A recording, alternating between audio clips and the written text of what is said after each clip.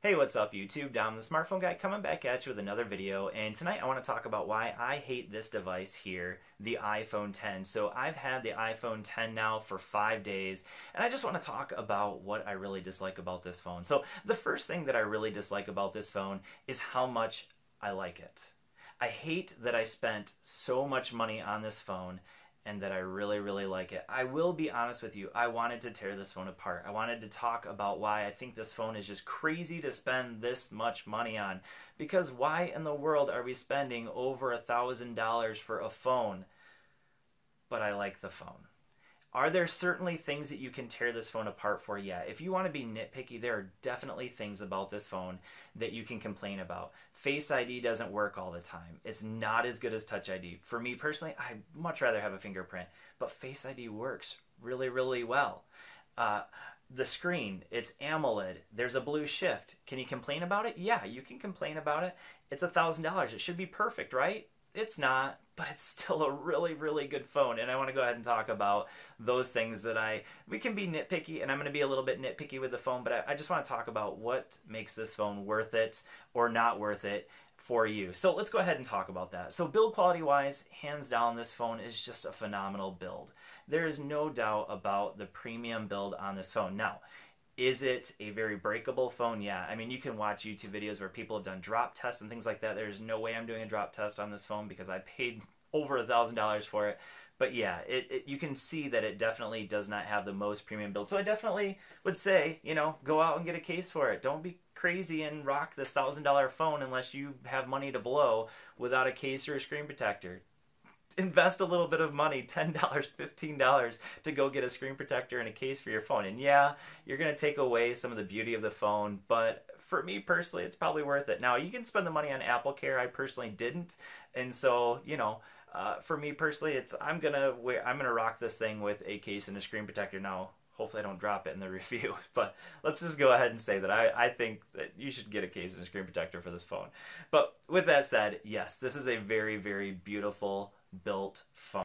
All right, so now let's go ahead and talk about the performance of this device. So this is rocking the A11 Bionic chip, which in benchmarks scores very, very well. If you're looking at the Geekbench scores, it scores over 10,000, which is far and above any Android phone.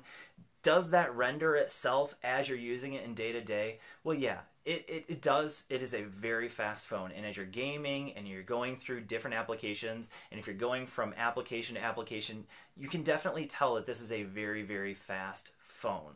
Now, is it so much faster than any other Android phone out there? No. In my day-to-day usage, I don't really notice the difference between using my iPhone 8 Plus, using the iPhone 10, and going to my Google Pixel 2 XL. In the day-to-day performance, the performance is basically about the same. Now, I don't do maybe certain things that require a lot of high-end. Like I play games a little bit, not a whole lot of gaming, but I don't notice it when I play games. The games I do play, I don't notice any difference between the performance. When I do social media, I don't notice any difference. If I'm just, watching Netflix or YouTube, that's the kind of stuff I do on a day-to-day basis. I don't notice the performance difference between this phone and the higher end Android phones. So performance-wise, yes, this is a fantastic phone, but it's not that much faster than any other phone out there. All right, so now it's time to talk about the cameras on the iPhone 10. Are they the best cameras out there? No. Controversy. I don't think that this has the best cameras on any smartphone you can get. In fact, I would say it's probably the second or third best cameras that I've ever had on a smartphone. With that being said, are these cameras phenomenal? Yes, they are absolutely phenomenal. Now, the only phone that I would say I would rather have in my hand if I'm trying to take the best picture that I can possibly take is the Google Pixel 2 XL. For me, both front-facing and rear-facing cameras, if we're just talking about still photos, the Google Pixel 2 XL for me just takes the better photos. Now, this does in some case take better photos than that phone. So I'm not going to say that this is always the phone, or that's always the phone I'd rather have. But in most cases, I would say, probably 7 out of 10 times, I'd rather have the Google Pixel 2 XL in terms of the camera quality. Now, this is still a phenomenal camera. The rear-facing camera with the portrait mode and just in general takes excellent photos. There's no question about it. They're very clear, crisp, and very well just saturated, things like that. Just really good pictures. On the front-facing camera, I would say that this also takes really good pictures, and the portrait mode is awesome, but it does tend to soften the edges a little bit too much compared to the Google Pixel 2 XL. I think the Pixel 2 XL does a little bit better job of taking selfies in portrait mode, but both cameras take very good front-facing pictures. So if you're in the selfie game, this is definitely a fantastic phone, and the portrait mode is really cool. Just every once in a while, you're going to have to take a second picture because sometimes it will soften the edges a little too much. So that would be just a slight complaint. Now, in terms of video quality, this is shooting at 4K at 60 frames per second, or you can shoot up to 4K and 60 frames per second. But if I had to choose one phone that I would take all of my video with, it would actually be the phone that I'm shooting this with right now. That's the HTC U11. And I still think that there is no phone that I've used, and I've used all of the flagships with the one exception, the LG V30, but the only phone that I do almost all of my videos with is the HTC U11, despite all of the other phones that I've had since then. So camera quality wise, this phone is very, very, very good. It takes phenomenal pictures. Is it the best out there? I would argue no.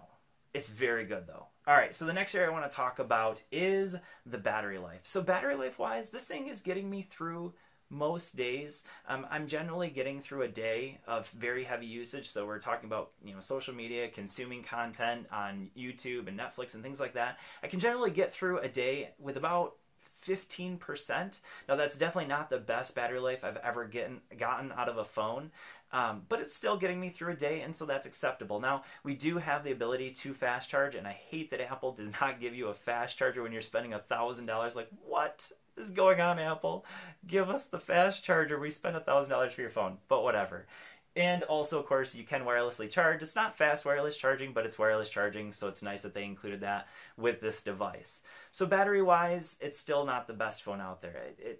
The iPhone 8 Plus, I'd rather have my iPhone 8 Plus when it comes to battery life. I could get through a day with about 30% battery life there, sometimes 30 to 40%, whereas with this, I'm getting through a day with about 15 to 20%. So battery life-wise, it's good, not great.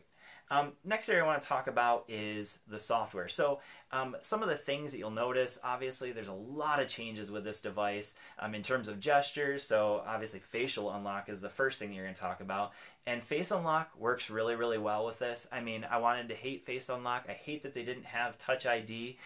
So I wanted to hate face unlock, but it works really well. I would say 95% of the time. So there's definitely a 5%. So if you want to, be nitpicky, you can definitely complain about face unlock not working all the time.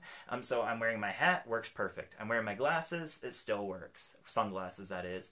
I'm wearing, it's pitch black in the middle of the night. It still works. So the only time I find that it doesn't work is if I just don't have it like perfectly lined up with me, and so like I have to lean over a desk or whatever, and so in that case sometimes it won't work, but in general it works really well. So face unlock I do like. Software wise, obviously we have the gesture based software, and I wanted to hate that too, but it works. It does really well. I mean, when we talk about our notifications, when we talk about pulling up our recent apps, it works well. You get used to it really fast, at least in my opinion. I do anyways. It didn't take me much time at all, and I'm typically an Android user, but it really didn't take me much time at all to get used to the gestures, and I actually like them. I'm used to them now, and I've only had the phone for 5 days. It's something that I got used to within really the first few hours of using the phone. It's really not something that I mind. Another thing to talk about when it comes to the software is the optimization of certain apps. So some apps, like let's say Facebook Messenger, you can see that it takes up basically the entire screen. Now, one complaint I will have is that when you go into when you're going into your keypad, you can see that there is kind of a big block of kind of what is wasted space there at the bottom. So that would be just one little complaint about the software. But there are apps that aren't optimized necessarily for the iPhone 10 yet. So there definitely is still some optimization that needs to happen. At first, when the first phone was first launched, YouTube didn't go to full screen. Now it does. Netflix, you can double tap and make full screen. Most videos the same way. So In general, I really do like the software. Obviously, it's the same pretty much as any other iPhone you've ever had, but with all of those gestures, and the gestures work well. So if you like iPhone software, if you're used to Apple software, iOS, yeah, you're going to like this phone. So the next thing to talk about is the speaker quality. So this, again, has the dual firing speakers, and I got to say, I don't notice any difference between this and the iPhone 7. Actually, I should say that. The iPhone 7 Plus, this has better speakers than iPhone 8 Plus when compared to this phone. I would say pretty much the same speaker setup, which is to say they are very good speakers. The front-facing, bottom-firing speaker, I think that combination for the iPhone works really, really well, and I like the speakers on this phone. So let's just go ahead and take a quick listen to one song. Now, obviously, you're getting it through a filter here, so you're not going to hear it just as I'm hearing it.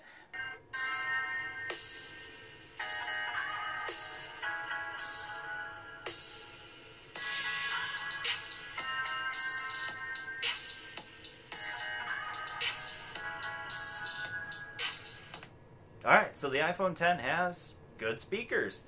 Nice low end, they get loud. What can you complain about? Good speakers, I like it. Alright, next area to talk about is the audio. Headphone jack doesn't exist. I'd like a headphone jack. Come on. Why can't we get back the headphone jack? I want the headphone jack back. Alright, well, anyways, obviously, I use my AirPods all the time, so it is what it is. Probably going to want to use Bluetooth, but of course, you know, at least you get the dongle with the headphones. So, yeah. Headphone jack. Let's get it back. But it is what it is. Alright, guys, so here's my conclusion of the iPhone 10. So I've only had it for 5 days, but I feel like I've got a pretty good handle on this phone. I don't hate it. In fact, I really, really like the phone. I didn't want to like it, but I like it. There are nitpicky things that you can point out with this phone that are flaws. Yeah, there are tiny flaws with the phone. Are they deal breakers? No. Is this a really, really good phone? Yes. Is it worth $1,000? Well, that's up to you. I personally hate that it costs $1,000, but it's a really good phone. So if you want the latest and greatest from Apple, the iPhone 10 is a great phone. Thanks for watching. I hope this video has been helpful for you, and I will see you all in the next one. Peace.